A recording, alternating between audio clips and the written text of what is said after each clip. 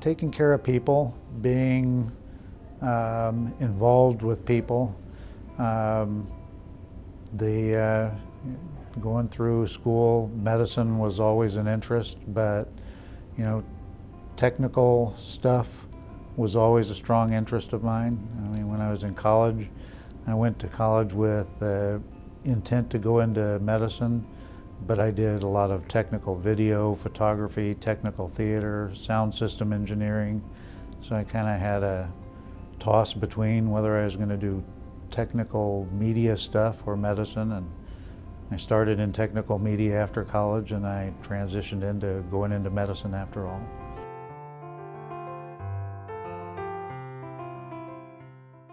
Yeah, probably a lot because of my interest in technical stuff. Electrophysiology is a very technical aspect of cardiology, from devices, electronic devices, and rhythm abnormality issues and procedures.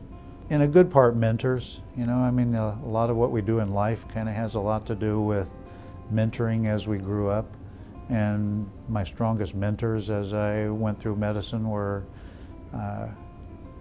cardiologists that had rhythm interest, and it sparked my interest, and it continued every step along the way. There was always somebody new as a mentor that was strong in electrical rhythm abnormality issues.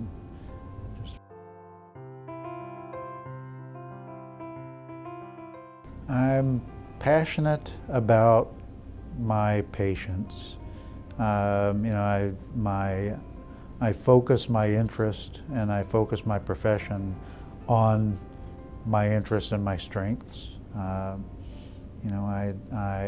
don't do what I don't think I should be doing, but on the other hand, the patient's best interest, patient care is utmost importance. Being appropriate, being appropriately aggressive, but not over the top aggressive, not being inappropriately conservative.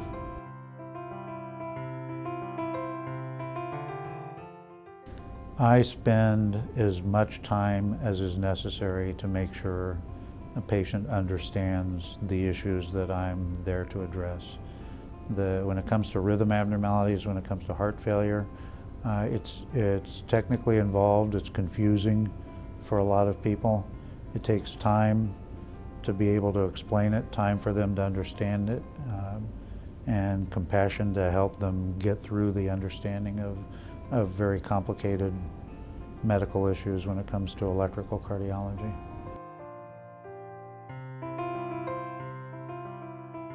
I like helping people to feel better and to get them better. Some of the things that we do as electrophysiologists cures the disease process that they have, and that's always comforting to know that you can actually make a long-term difference. The field of what I do is very technical, and the technical stuff interests me. So I enjoy the aspects of the technical aspects of, I enjoy the technical aspects of what I do, recognizing that it's also helping patients, so it's kind of a win-win.